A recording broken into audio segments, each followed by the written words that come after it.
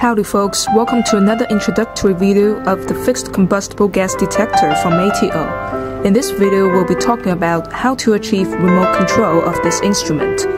Now that we've got this thing hooked up to 24-volt DC power supply, let's switch it on. The digital LCD display as well as the 3 light indicators are thus turned on, and it starts going through a standard startup procedure. During startup sequence, the screen displays various information, gives us the firmware version, measurement range, and alarm details. And it'll give a 1-minute test on the sensors. Upon the completion of countdown, the instrument is in full operational mode. Following that, we're going to show you the remote control steps. As you can see, this is our remote control handset. It has 6 keys on it, including menu, reset, OK button, back button, and plus and minus buttons, which makes it easier for you to manage the device in one hand. This instrument is programming with various address codes, and each of them is designated with different functions. Let's hit the menu button to check out the details.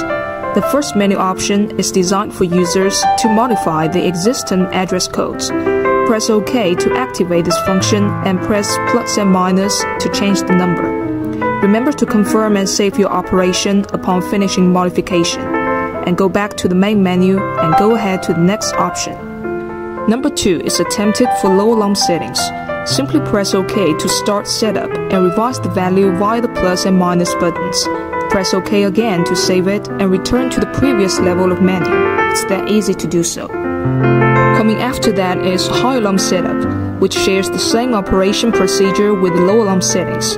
You press OK and the modification will start. Then you can press plus and minus buttons to revise the figure. Once you are done with that, be sure to press OK to confirm your revision. Next setup option is zero calibration, which is necessary for users to carry out if zero drift occurs. And pay attention, the instrument requires to be calibrated in non-fresh air conditions without interruption from the target gas. The next parameter is aimed for fine-tuning of output electrical current. The amount of ampere can be adjusted by pressing plus and minus. Press OK to save your selection, and if pass comes, that means your operation is valid and successfully saved. More functions are reserved for custom models. Be careful that in menu setup mode, the detector will automatically return to detection mode if there's no operation in 10 seconds. That way, your modification will be invalid and cancelled out. And so will be the case for reboot due to power interruption. And the reset button, as we mentioned in the previous video, can be used to silence the alarm. So that's pretty much all there is to setting up the ATO fixed gas detector.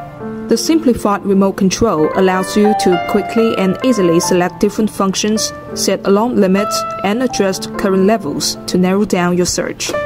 If you want a reliable gas detector to check for any kind of gas smells or anything around your property, you can do this by incorporating this guy into your gas connection. For full details on this model, visit ato.com or check out the links in the description box to pick up one directly. Thank you guys for watching. If we helped you out in any way, please hit the like and subscribe button. We'll catch you very soon in the next video.